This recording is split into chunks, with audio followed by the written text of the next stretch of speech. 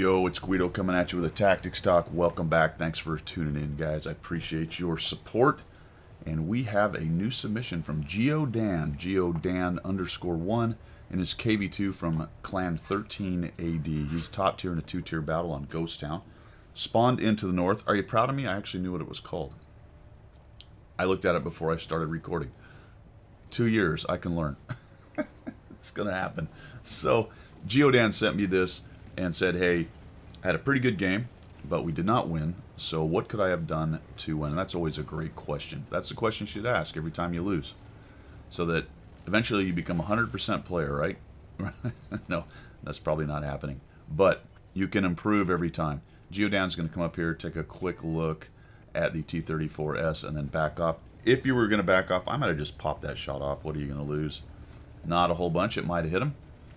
We're going to back up and go to the right. So I think that's the right answer. You're dueling with the 34S, who has a more accurate gun, is probably not going to go that great. Now, GeoDan, you may notice, is running a purple KV2. I'm pretty sure its name is Barney. It's purple. Geo, what is with the purple? All right, we're going to come up here and we're going to start fighting this KV-85 and his buddy over here. And Geo, first thing he does is he gets all discombobulated with these two guys and sort of pushes out the other guy. And then he rams into the KV-1 and shoves the KV-1 out of that spot. I would avoid doing that kind of thing. Try to work with him. What you've done here is you've stopped the KV-1 from having any kind of ability to help you. So try to avoid the, hey, this is my spot thing, and ramming people out of the way. All right, that's my 2 cents on that. We're going to hang out a little bit, and I think you're in the right spot to play the map right now based on what they have and the tank that you've got. This is a good idea to be right here. Again, I might have taken that shot as well, just see what happens. Try to get rid of that, but then we wouldn't have this. This is what the KV2 is all about. A pen into the side of the KV-85, and he one-shots the poor guy. And then we're going to back out. The KV-1's pushing in. The T-50-2 is helping. You've got a Wolverine that's near dead and a T-34S. So the question of what could I have done usually revolves around going to the right place at the right time, leveraging the tanks that are around you, your allies, and maintaining both your hit points and theirs if you can. The HC number 6 goes in, and the first thing you do, and I would call this your first big mistake, is you go into this pit, which I cannot for the life of me figure out why you are in here. And we're going to try to get up and crawl up the wall, maybe get the E2, and then we're kind of spinning around. And we have 2 big slow tanks flailing around in this pit, and I would absolutely avoid going into that pit because you just wasted a bunch of time. And this is going to go to my main point on this. Now your artillery, or the artillery, is firing at you. Right now, your strength is you, the KV-1, the Jackson, the 85, and the HT-6. And what you want to do here is clean up this town as fast as possible so that you can maintain your hit points and your team's hit points. And what you actually do is you wander away from the KV-1 and the HT number 6 and go over here to the north. And it may be a case of you saw, well, the north is getting pushed, and that's good, you noticed it, but we're going to go up here, we're going to get out view ranged by miles, and now we're going to turn around. So just think of all the time that we've wasted here. Now let's talk a little bit about gunnery. You're going to swing around here, and we're going to point right at this guy with very little lead, and that shot goes way behind him. That shot goes way behind him. One other thing I want you to note, and everyone else to note, he's running about a 190, somewhere around 200, 180 to 190 ping. That is not easy to do in a KV2, so that's going to cause you some problems. As far as the gunnery goes, remember that the further away something is, the faster they're moving, and the slower your shell velocity is, the more lead you're going to need. So we're going to come around here, we see the Cromwell, and then we stop sideways. I would not have stopped sideways. I'm curious why he didn't just pick off one more shot. But now he's bumming. He takes a hit, and he's thinking, I cannot get to cover, and here comes this guy, and some auto-aim zoom, and deleted. So nicely done there. But look what's happened behind you. The guys that you had behind you, the KV-1, some of them are dead, and now the KV-1 is over there fighting alone, and we're really futzing around with some guys that, for now, are kind of on the periphery of the game. So the big answer to your question, what could I have done? You could have been back here with the KV-1 cleaning out the city so that you preserve as many of these tanks, and a couple of them are dead already. The problem with getting to the edges of the city is exactly what your team is finding out. They own the north and the south, and you just get sniped. So you needed to get in here, clean out these guys as best you could, maybe preserve the KV-1, who was actually a pretty decent player based on 2 marks on his KV-1. And then you may have had a few more hit points end game. This gets pretty exciting, actually, so we'll watch this as it goes. So now we're messing around on the north. The Panzer IV 5.4 is behind the terrain. There's no way you're getting a shot on him. And he's getting beat up. So I think really the Hellcat is the one you want to be looking at, but he's also behind a rock up there. You missed an opportunity right there. So here he comes. He's trying to get out. Takes a shot. All right, gunnery once again. You shot right at him. You had the Pipper right on him. That was going to require quite a bit of lead fire to have any chance to hit that guy. All right, so he's moving from left to right. That means you put the Pipper out in front to the right. And you may know all this. I don't know. I haven't seen any of your replays. And some of it is probably contributed by, or attributed to, and contributed by the ping. So the Hellcat's actually down low. Now that you're spotted, you're actually in danger of taking artillery, and I thought this was an interesting move. Kind of very lucky the Hellcat didn't manage to come up and over and hit you in the side. And look at the poor KV-1. All that time, remember what I talked about? That was about a minute ago, maybe a minute and a half ago, maybe 2. But all that time, he fought as well as he could and eventually got whittled down in the middle. Now we're down to 2 tanks. So what if you had gone over there and helped that guy? High potential there to have him alive and his hit points and his gun. And really, when you get down to the end, gotta love that, the hand of Stalin. When you get down to the end of a game like this and you look at it and go, well, it's a 1v5. There's the artillery. And unfortunately, you have an LEFH to deal with.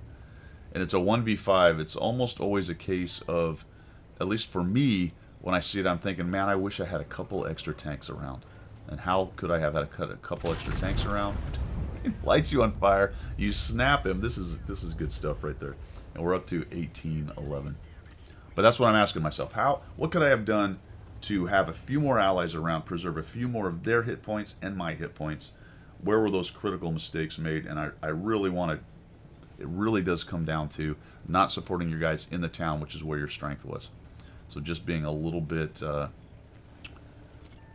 going to call it wishy-washy. That's not really the word I'm looking for. It's not a case of you're wishy-washy because you're a bad person or something. It's just you did a lot of flailing around here and there, going out to the edge of the map, that kind of thing. Now, at this point, you got to deal with these guys. And from this point on, I'm going to call you, tentative was probably the better word than wishy-washy. You're going to be quite tentative in a couple cases where you needed to make something happen.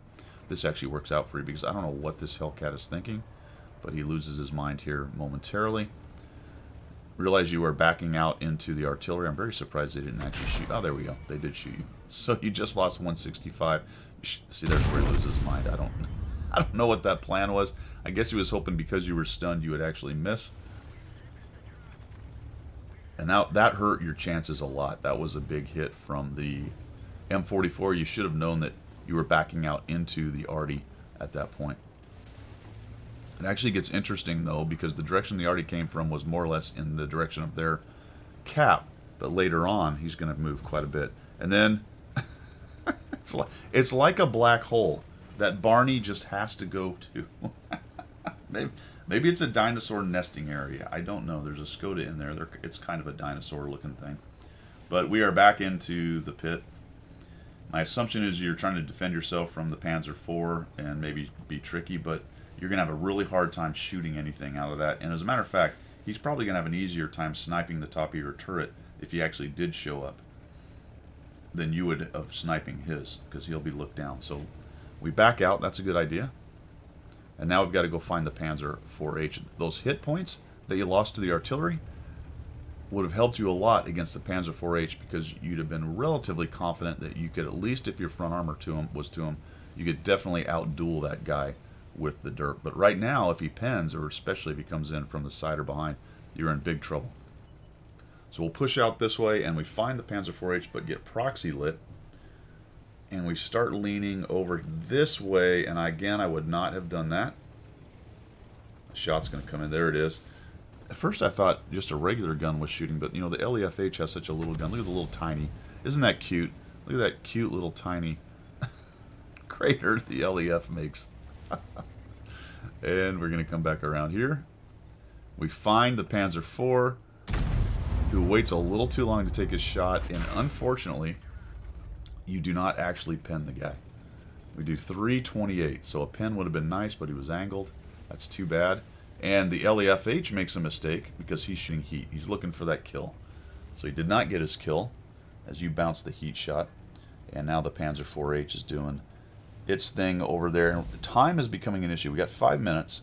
Man, that was a bit dangerous. I don't know. If I was the Panzer IV-H, I might have been sitting there just zoomed in waiting for you to come back around the corner, because that would have been perfect for him. But he decides to bail out of there. He is a one-shot to you at this point.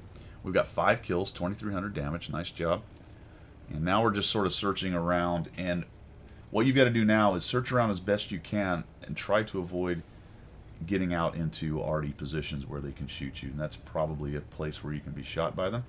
I like the thought. Let's go around here and see if we can't surprise him. And now we're moving around this way. There he is. And he just shows up in front of us and goes down. So it looks like, what did he bounce? I don't know what happened right there. He may have just plain old missed. I see your damage on him. I see the heat shell. I don't know. I'm not sure what happened there. But that's good. You got out of it without losing any hit points. And now we just got to track down 2 arty. And that is a trick with a KV-2. It is definitely a trick with a KV-2. But they make some critical mistakes that are going to help you. And you make one that's going to hurt you. So it looks like to me that you are attempting to win the game. So that I do appreciate. So we're going to head out this way. The most likely position for the artillery is somewhere around their cap, especially for the LEFH based on the direction he's been shooting you and how fast he is. Unfortunately, an M44, for the amount of time that it's been since he fired at you, he could be anywhere on the map. And then we're back. Checking on the eggs, I assume. I don't think I've ever seen anyone get into this position 3 times in one game.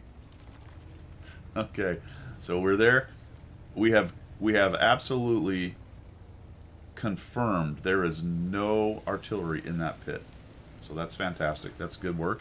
And Barney finally comes up and out of the nesting area and trundles along looking for an artillery. And really what you're trying to avoid is getting spotted and then nuked by both of them. If they're bushed up anywhere, they're going to see you miles and miles before you get there, and that's unfortunate. But we're going to come out this way, and this is kind of interesting. We turn this corner, and then we come down here. We're fine for the moment.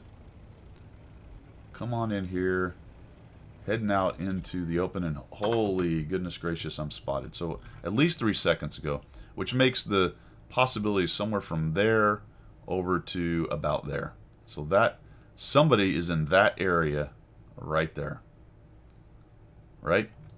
And this is the mistake I'm talking about. You stop and back up. Oh man, that is just not a good idea. You're very much more easy. You're much easier to hit. And then watch what happens here. This is okay, there's the LEFH, and boom. And the direction is actually this way. That's good intel. You lost a lot of hit points, and you barely survived. But he's back here somewhere, man. So now you're sandwiched. That LEFH has to be the one that spotted you in this area. The M44 is now back there. You actually backed into the M44. You know, for my money, I would have actually, when I first saw this, I would have blitzed in here and hid there and still been hit by the M44. So that is a bit of a surprise. However, you now know where he is, relatively anyway. And you didn't take another hit from the LFH, so that makes me think, you may be dark by now, that makes me think he was actually over in this area somewhere. Probably up on that hill. And then one of them gives you a break. That has to be the M44. That's the direction he hit you from. So we're going to head off that way. And just think about it for a minute. If you had been in the city helping your... I thought you were going to go back in the pit, and I was just going to turn this thing off. Anyway, if you had been able to preserve a few more hit points there and kept a couple of your guys alive by fighting in the town instead of going around and messing around on the edge, this would be much easier to do with 2 tanks. And I like this. You just have to do this. You got to come around and go find these guys. Thank goodness he wasn't looking down that corridor. He should have been. And he sort of is, because he's actually over here to the left slightly. And we'll find him right there. And he sees you. Now he's zooming in. And oh, man, that is a bit of a bummer. And I could see... Did you see his gun coming your way? And I could see you thinking, well, if he just snaps one off and gets lucky, he's going to splash me to death. So let me take this shot. But it turns out it would have been fine because he actually hits short and doesn't splash you at all. I would not have come forward like that, although you may be thinking the LEFH is behind you, and for a wonder, he's actually trundled around this way. That's interesting, right? So he's come all the way from this side, all the way back around. There he is. He doesn't have a shot. I like that. You pull back. You're going to out-reload the M44, not by a whole bunch, but you will. And this is a tricky shot because you have to go through. You have to go through all of that wooden structure, because if you hit it, it's going to eat the HE. All right. Now let's talk about... So I've talked about if you preserve some hit points, if you fought in the town a little bit more, helped out your guys that were in there. You may have a few guys to help you, but here you are at this point of the game. How do we win at this point of the game? Well, the LEFH is not fast. Your only chance is to not let him get away. And look at your 47 seconds. I don't know if I would have done this. I may have just challenged him. And if he was shooting heat, I might get a bounce. Maybe he just misses. I don't know. I'd have gone after him. We back up, and I know you're just trying to avoid getting shot by him as you come around in an obvious charge around the corner. But he is on the run. Which, if I was him, I would not have run. I would have just sat there and waited for you to do this. And if you didn't show up in those 6-7 seconds, then I'd move. But I don't know where he went. He's not very fast, but there's some buildings and things he can go around. We got 17 seconds. It'd be nice if you found him here, but we didn't. And this makes me think he maybe headed over there to the east or something. I don't know. Maybe he just fell back into one of these bushes. We got 5 seconds. I was really hoping to see him right here, but that is not where he is. And he just gets away. And that's just one of those timing things. You got to look at the time, look at your reload, look at how fast his tank is, and go, you know what, I'm just going to have to charge after him. I'm not very fast either. If I'm going to win this thing, it might be a lucky snap, or maybe he misses or something. But not a bad game, man. 7 kills, 2,708 damage. You did it in a purple Barney-looking tank, so there you go. I've beat this dead horse, so let's just beat it one more time. It has everything to do with your early to mid game not supporting the guys in the town. As far as I'm concerned, to preserve some of your team's hit points, knock out some of their tanks as a team in there, and then start working the dudes on the edge. That's what you have to do in the town on this map. If you're heavy in the town, you got to clear out the guys in the town, and then you got to try to figure out how to get all the clowns that are around the edges without getting massacred moving out into the open. All right, guys, thanks for tuning in. I appreciate that. I hope that helped you there, Geo Dan. Thanks for sending that in. And as always, we will see you.